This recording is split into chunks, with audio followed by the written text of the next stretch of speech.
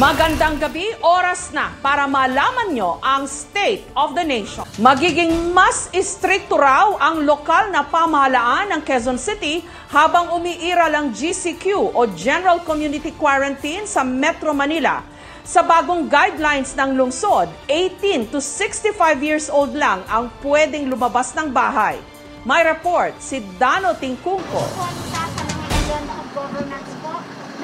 Muling nilinaw ng Quezon City Government kung sino ang pwede at hindi pwedeng lumabas ng bahay ngayong umiiral pa rin ang General Community Quarantine sa Metro Manila. Sa halip na 15 taon hanggang 65 taon, papayagan lang ngayong lumabas ng bahay ang mga nasa edad 18 hanggang 65. Ang restrictions po sa lahat po, hindi lang po mall, ay 18 to 65 lang po ang pwedeng lumabas. At ang mga mas bata sa 18 hindi po pwedeng lumabas. Ang mas may edad sa 65 hindi rin po pwedeng lumabas unless they are doing essential activities such as may medical appointment, may dental appointment. Bukod sa check-up, papayagan lang din ang paglabas ng mga menor de edad o senior kung ito ay kailangan sa trabaho, kung may emergency o kung kailangan bumiyahe sa eroplano o barko. Ang mga menor de edad na pasok sa mga pinapayagan dahilan ng paglabas, kailangang may kasamang magulang o guardian na siya namang magsisigurong susunod sa minimum health standards ang kasamang menor de edad. Ayon sa QC Department of Public Order and Safety, walang kulong sa mga lalabag kundi multa na 300, 500 hanggang 1,000 pesos. Depende kung ilang beses nang lumalabag sa quarantine protocol. Pero kung pang-apat na beses nang nahuhuli, may kulong na. Kung bata ang mahulihang nasa labas, magulang niya ang magmumulta. All I have to do is issue a ticket na nagbabayolate siya, tapos tutubusin niya rito, babayaran niya. Yung magulang ang kakasuhan natin, sila magulang ang i-issue natin ang ticket. Kasi hindi naman pwede lumabas ang bata. Ayon sa DPOS, may mga tauhan daw ang bawat distrito ng QC na mag-iikot at magra-random inspection sa mga mall at establishmento. Pero kahit epektibo na ang bagong alituntunin, may ilan pa rin kaming nakitang nasa labas kahit hindi pasok sa edad. Ang 70 taong gulang naman na si Mang Jimmy sa loob ng 8 buwan nakakalabas lang kapag kailangan ipagmaneho ng anak o kung may kailangan bilhin. Kapisyo lahat, ganun. Ingat lang din, tapos walang kausap na ba. Tapos, uwi. Para sa akin, bihira naman din ako lumabas, kaya lang ingat-ingat lang ba. Kampante man siyang mas naiingatan ng sarili, minsan namimiss daw niya ang paglabas at pagtugtog ng piano. Bagay na mahigit 20 taon na raw niyang ginagawa at biglang nahinto ng mag-lockdown. May panahon talaga makalabas ako. Kasi pupusyor ako ng music, pianista ako eh. Gaya ngayon, mayroong pinayos na piano, natural akong kailangan doon. Hiniling naman ni Senior Citizens Party List Representative Rodolfo Ordanes sa IATF na itaas sa 70 ang pinapayagang edad sa mga lalabas ng bahay sa mga lugar na nasa mas maluwag na Modified General Community Quarantine. Dapat daw isaalang-alang ng IATF ang mental at emotional health ng mga senior citizen. Malaki na raw ang nagiging epekto ng anyay pagkait sa mga senior ng pagkakataong mag-ehersisyo sa labas, lumanghap ng sariwang hangin at makasama ang mga mahal sa buhay. Hayaan po nating mag-desisyon ng mga LGU kasi ang IATF na pa po naggawa na ng guidelines and the LGUs were empowered to implement them. Dano Tingkungko, GMA News. Pinatikos ng CHR o ng Commission on Human Rights ang utos di mano ni PNP Chief Debold Sinas na paluin ng yantok ang mga lalabag sa quarantine protocols gaya ng physical o social distancing. Ang Malacañang hindi rin pabor dito. Giit naman ni Sinas, ang yantok ay para lang sa pagpapatupad ng physical o social distancing. Hindi raw ito pamalo. May report si Mariz Umali. Mga bato na gawa sa yantok ang nakitang isa sa mga solusyon ng Philippine National Police para mahigpit na maipatupad ang isang metrong physical distancing sa lahat ng pagkakataon kahit sa matataong lugar. Kaya ang mga pulis dito sa BGC sa Taguig na itinakdang discipline zone ang isa sa mga unang inarmasan nito. Malaki ang tulong ng yantok o itong baton dahil mas nalilesen po natin yung contact sa bawat tao na ating sinisita. Mga social distancing patrol ang tawag sa kanila na magkakaroon na rin sa iba't ibang bahagi ng bansa. Yung pinag-utos ng ating Chief PNP, si Gerald Sinas, may hawak na yantok yan, 1 metro yan, pangsaway, tapos panukat, pamalo na rin kung gusto matitigas ang ulo. Pero inaalmahan yan ng Commission on Human Rights. Sa isang pahayag, pinaalalahanan nila ang mga otoridad laban sa paggamit ng di kinakailangang puwersa o hakbang na posible raw magdulot ng kahihiyan at trauma. Dagdag pa ng CHR, ang karahasan ay kailanman hindi magiging solusyon sa pagsugpo sa pandemya. Maging ang Malacañang hindi sang-ayon sa paggamit ng yantok bilang pamalo. Hindi po pwede gamitin niya na pang-hit o pampalo dahil hindi naman po yan na pinapayagan sa ating batas at ang regulasyon ng PNP. No? Pwede siguro po to measure social distancing, to make sure 1 meter, pero hindi po yan para pangpalo no, ng mga taong bayan. Paglilinaw naman ni PNP Chief Debold Sinas, gagamitin lang daw ng mga pulis ang yantok na stick upang ipatupad ang physical distancing at para hindi na magkaroon ng close contact. Hindi raw ito gagamiting pamalo.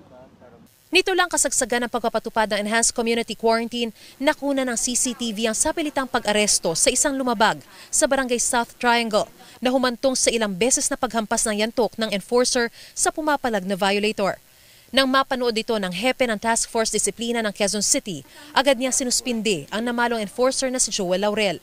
Ngayong magpapasko na, mas inaasahan darami pa ang mga taong magsisilabasan, magsha-shopping at mamamasyal. Kaya naman mas mahigpit din ang pagbabantay ng mga pulis. At paniniguro nila, ang mga hawak nilang yantok ay gagamitin lamang nila sa tamang paraan at layunin.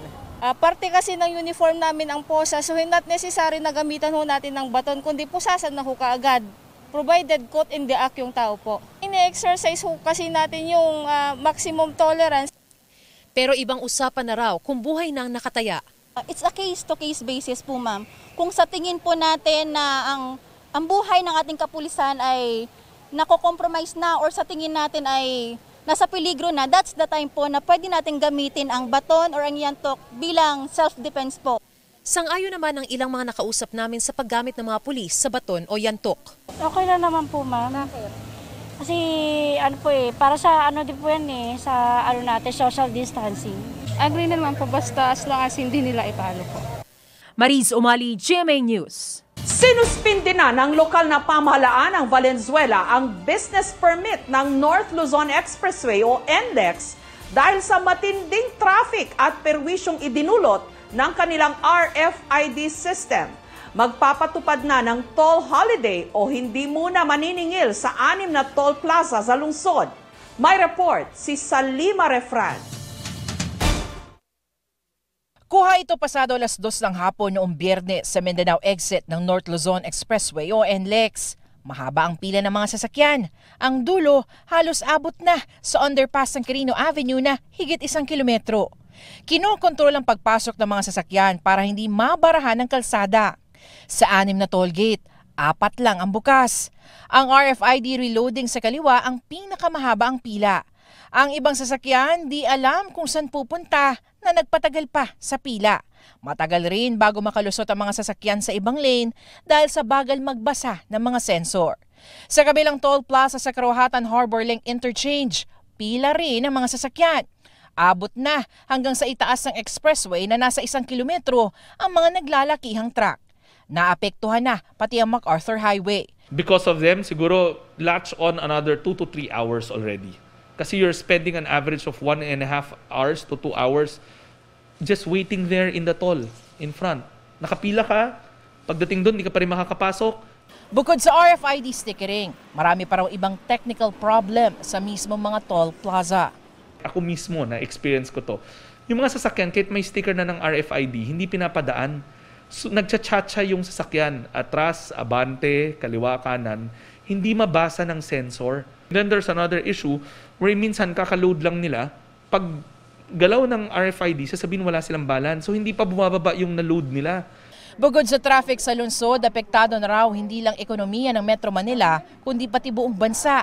Lahat halos kasi ng mga truck na mga produkto mula norte, tumadaan sa NLEX Valenzuela. Kaya itong Biyernes, sumulat na si Valenzuela Mayor Rex Gatchalian sa NLEX para humingi ng action plan. Sumagot ang NLEX noong Sabado, pero humingi ito ng 15 araw pa para ayusin ang kanilang sistema. Ibinasura ni Gatchalian ang hiling na ito ng NLEX at nanghingi ngayon ng 3 demands mula sa korporasyon. Una, akuin ng NLEX ang responsibilidad sa mga pagkukulang sa kanilang sistema at humingi ng dispensa sa publiko. Pangalawa, mag-alok ng concession sa publiko para sa mga danyos sa pamamagitan ng toll holiday habang wala pang malinaw na solusyon sa kanilang sistema. Ikatlo, buksan ng mga boom o barrier ng NLEX sa Valenzuela para masolusyonan ang traffic. 7 years na to na issue. Ngayon mo sasabihin mo na kailangan mo pa ng 15 days. Parang hindi na ata kaya ng riding public na magdusa pa ng 15 days. Parang kalabisan na yon. Wala naman daw dapat ikabahala ang mga dumaraan sa NLEX. Ibig sabihin lang nito, toll holiday o bawal maningil sa 6 na toll plaza nito sa Valenzuela ang NLEX. In Valenzuela City, they violated laws that will render their business permit, the privilege of it, na ma-suspend for the time being while they're fixing their issues. Kung maayos nila din, great. Balik natin yung business permit nila. Ang NLEX aminadong may mga technical problems sila. Iniimbitahan rin nila si Gatchalian na personal na silipin ng kanilang sistema para mas maintindihan ang kanilang sitwasyon. We really acknowledge and we really are sorry that many have been inconvenienced by the implementation since December 1. We recognize the delay and the discomfort and how many issues they have to contend with before they are able to cross the toll gates. We also are accelerating, syempre, finding out what else pa yung solutions na pwede pa namin gawin so that these problems do not recur. Magsasagawa na rin ng interoperability testing sa pagitan ng EasyTrip RFID at AutoSweep RFID sa loob ng 14 na araw. 45 na mga sasakyan ang lalahok sa nasabing testing kung saan ang isang AutoSweep RFID sticker ay i-activate gamit ang EasyTrip account at ang EasyTrip RFID sticker ay i-activate gamit naman ang AutoSweep account. Salima Refran, GMA News. Pinuna ng MMDA ang peligrong sinusuong ng mga biker na lumulusot sa mga hindi naman tawiran sa EDSA. Isa raw ito sa mga dahilan bakit gusto ng MMDA na walang U-turn sa EDSA at sarado ang mga concrete barrier. May report si Mark Salazar. Ganito raw tuwing rush hour ang karamihay manggagawang pumapasok ng nakabisikleta sa General Tino, EDSA, Caloocan. Alas 7 ng umaga ito sa Facebook Live ni EDSA Traffic Chief Bong Nebriha. Suicidal na talaga yung mga tao ngayon eh. Hindi pambihira oh. Nakikipagpatintero sa kamatayan tong mga to eh. Ang gagaling, di ba? Makapigil hininga para sa mga nakamasidlang na enforcer kanina. Walang magawa dahil wala sa panikit nila ang jaywalking ng mga nakabike. Local enforcement ang deputized manghuli ng jaywalking. Nasana sila na. Kaya kanina ang nagagawa na lang namin, pagsabihan yung iba, pabalikin sa footbridge, o kaya pabalikin kung saan nanggaling. And that's all that we can do. Pakiramdam ni Nebriha, alam ng mga biker na ito ang peligro. Baka hindi nila alam na illegal. Palakpakan! Ang galing! Maglalagay kami ng signages dyan para ipagbigay alam. Ang problema nga, itong bagay na to ay nakasanayan na. Yun ang sinasabi ko rin sa mga enforcers kanina. This should have not happened kung hindi nasanay ang mga yan. Nagmamadali ba sila o tinatamad ng mag-akyat ng bike sa footbridge na nandoon lang naman? Tingnan mo yung mama na to. Itinawid niya yung bike sa footbridge. Di ba ganyan po dapat eh? Yun. Yan ang isa sa mga dahilan ng MMDA kung bakit gusto nilang sarado ng concrete barrier ang busway at wala ng U-turn sa EDSA. Pag nakabukas yung U-turns na yan at dyan na dumadaan yung bus, napakadelikado. That's also one of the reasons kung bakit namin gustong isarado yan. Kasi we do not want any accident to happen in the busway. Sabi nga ni Nebriha sa mga mapanghas na biker, pati ba naman malasakit sa sarili mong buhay, ititikit pa sa iyo? Yung konting mali mo lang, maling pedal, bumagsak ka, tapos may mga pararating na sasakyan, it's very dangerous. It's an accident waiting to happen. Mark Salazar, GMA News. Sinampahan ng impeachment complaint si Supreme Court Associate Justice Marvic Leonen. Ito'y dahil nabigo di umano siyang resolbahin o hindi kaya'y naantala ang pagresolba sa ilang kasong hawak niya. may mga SALN o Statement of Assets, Liabilities and Net Worth din daw siyang hindi na i-file. Hindi pa natatanggap ni Leone ng kopya ng reklamo pero sabi niya, hindi dapat bigyang panahon ng Kongreso ang mga anyay peking issue na pinalutang para maghiganti. May report si Victoria Tulad. Culpable violation of the Constitution at betrayal of public trust ang mga alegasyon sa impeachment complaint na inihain laban kay Supreme Court Associate Justice Marvic Leonen. Inihain ng complainant na si Edwin Cordevilla, Secretary General ng Filipino League of Advocates for Good Government of FLAG, ang impeachment complaint sa House of Representatives kanina. Ayon sa reklamo, walang kakayahan at naging pabaya raw si Leonen dahil bigo siyang resolbahin sa loob ng itinakdang panahon ang 37 kasong napunta sa kanya nang inihain ang mga ito sa Korte Suprema. Nagsalita para kay Cordevilla ang kanyang abogadong si Larry Gadon. Ang iba rito 3 to 5 years na.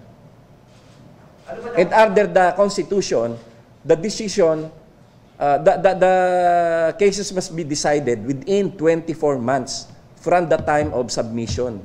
Naantala rin daw ang resolusyon ng 34 na kasong nakabinbin sa House of Representatives Electoral Tribunal o HRET kung saan chairperson si Leonen. Sabi pa sa complaint, questionable ang integridad ni Leonen dahil sinadya raw niyang hindi maghain ng Statement of Assets, Liabilities and Net Worth o SALN noong nanunungkulan pa siya sa University of the Philippines. Base raw sa isang inilathalang news article, hindi nag-file ng SALN si Leonen sa loob ng 15 taon.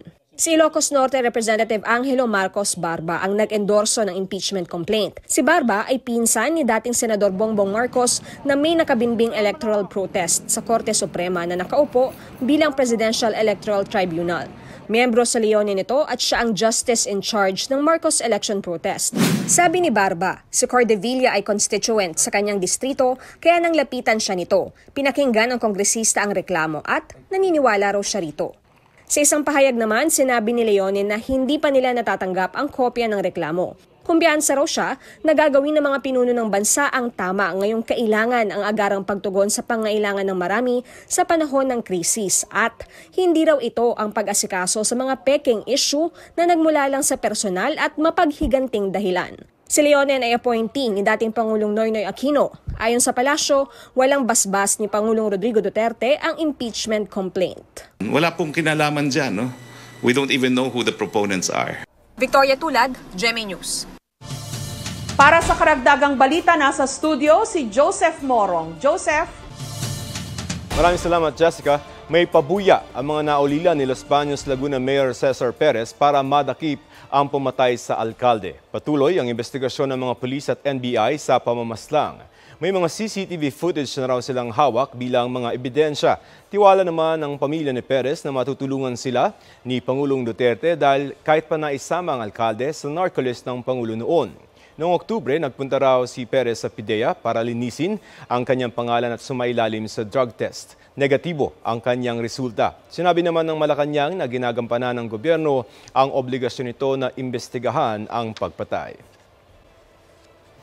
Mahigit 300 dayuhan na walang working visa ang inaresto sa Bamban, Tarlac. Batay sa investigasyon ng Bureau of Immigration, undocumented ang mga dayuhang nagtatrabaho sa isang worksite complex sa Barangay de la Cruz. 323 na mga Chinese, 8 Malaysian at 1 Indonesian ang inaresto sa operasyon at posibleng ma-deport. Sa sangkot umano sila sa online gambling, internet fraud at iba pang mga cybercrimes. Pasko sa gitna ng pandemya ang ating ipagdiriwang ngayong taon. Kaya pati ang mga panregalo may mga pagbabago rin. Ilan sa mga usong panregalo ngayon, face masks, alcohol at sabon. Pero syempre, ginawang mas espesyal. Perfect gift idea rin ang explosion box na nilalagyan ng mga picture at sulat. Mabibili yan online at para contactless din ang paghahatid, pwede itong ipa-deliver. Huwag din pong kalimutang i-disinfect muna ang mga matatanggap na regalo. At yan po ang mga balitang dapat nyong malaman. Sumasalamin sa katotohanan sa ating bayan. Para sa Pilipino, ako po si Jessica Soho at ito ang State of the Nation.